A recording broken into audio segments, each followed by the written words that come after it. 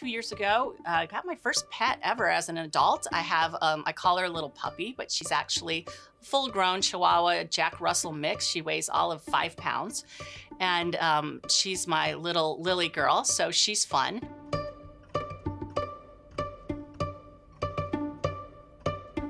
I became interested in breast oncology actually when I was a resident. I trained to be a general surgeon, but really wanted to focus in or specialize in one thing.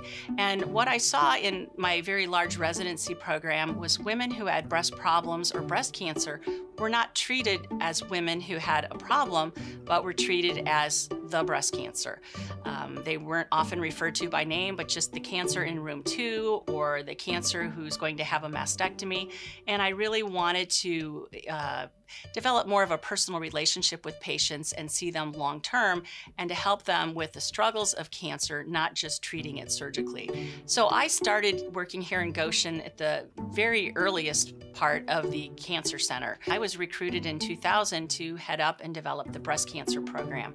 And it was just what I wanted. We had weekly meetings. We still have weekly meetings that include not only the doctors, but include the integrative care team, which takes care of supplements and helping the well-being of women, as well as promoting their dietary needs, and just taking care of the whole person and developing a group plan that we are then, I hate the words, we're all on the same page, but we all have the one unified plan.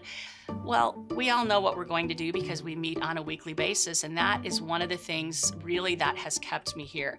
That integrative care, the people I work with, from all of the colleagues here at Goshen, no matter what they do, if they're working in the coffee shop or they're working in the cafeteria, they're a nurse that I work closely with, everybody has one thing in common, is that they're concerned not only about the patient, but we're concerned about each other. And some of my partners that I work with, we talk about being a family, and we really are there for one another and what our needs are.